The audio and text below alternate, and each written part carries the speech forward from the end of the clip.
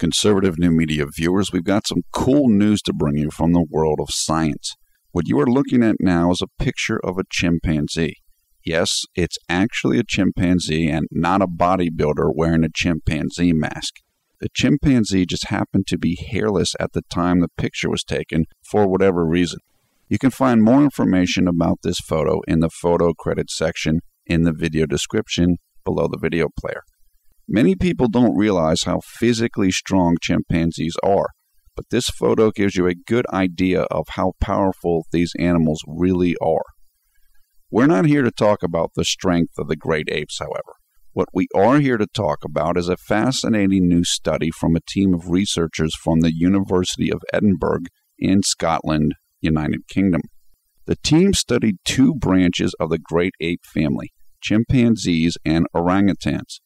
There are four existing branches of the great ape family: chimps, orangutans, gorillas, and human beings. Yes, humans are listed as a member of this biological family. To learn more about the great apes family, please follow the Wikipedia link for Hominidae in the video description below. And the apparent relationship between other great apes and humans is important for this new study, because its findings may help human beings understand and deal with the seemingly age-old problem of the midlife crisis. I'll summarize what the scientists found in their study, and you can read more about this study in the two linked articles on the subject in the video description. The research team found that chimps and orangutans are happiest when they are young and old, but they are the least happy during the middle of their lives. This mirrors findings mentioned in the linked Scientific American article that human beings tend to be the least happy in their lives from the period of their mid-30s until their late 50s. Or, basically, humans tend to be least happy when they are middle-aged, similar to what the scientists from the UK found in the great apes they studied.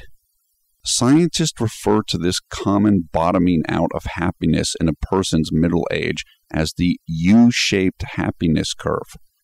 That is, we are most happy, or the feelings of happiness for a person are often most high, at the ends of the U, which correspond to a person being young or old.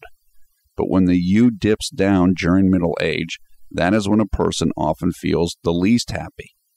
We'll include a link to an article about the U-shaped happiness curve so you can see a graphic representation of this phenomenon.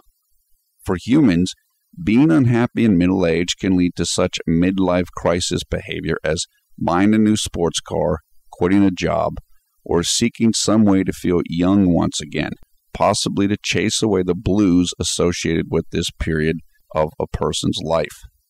This new study, though, suggests that the midlife crisis for humans may be more of a biological phenomenon than a social one. In other words, we may be hardwired by evolution to feel unhappy in middle age for whatever reason.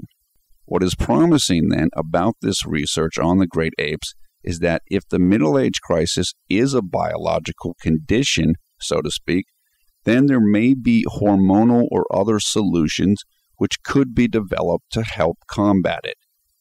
Of course, more research is likely needed to draw any more concrete conclusions. Give us your comments about this story below. Thumbs up, thumbs down on this video. Of course, we encourage you to come and join the Conservative New Media Facebook group. You'll find a link for that also in the video description. Thanks a lot for watching Conservative New Media. This is Paul F. Villarreal. We will talk to you again soon.